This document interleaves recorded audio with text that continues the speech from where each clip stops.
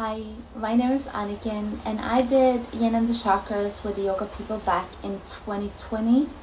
And since then, the chakra system has kind of spiraled into different areas of my life.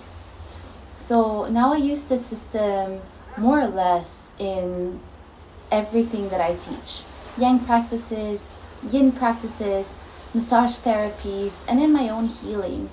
So this system is so intelligent, and pairing it up with Yin is such a perfect match. So if you're looking for a Yin training that is going really deep, then don't look any further. This is it.